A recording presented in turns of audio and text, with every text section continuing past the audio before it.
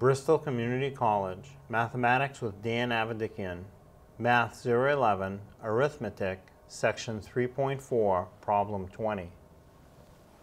This is Section 3.4, Problem 20.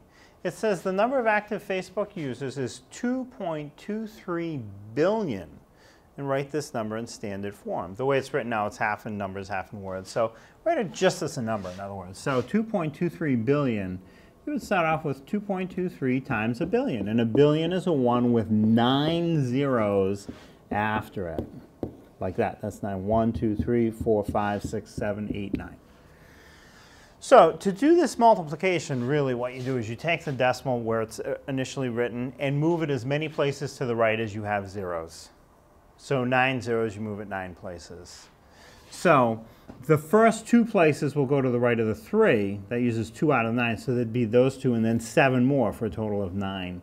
So you do 2, 2, 3, and then 7 zeros. 1, 2, 3, 4, 5, 6, 7. So starting from here, that would move it 9 spots. 1, 2, 3, 4, 5, 6, 7, 8, 9.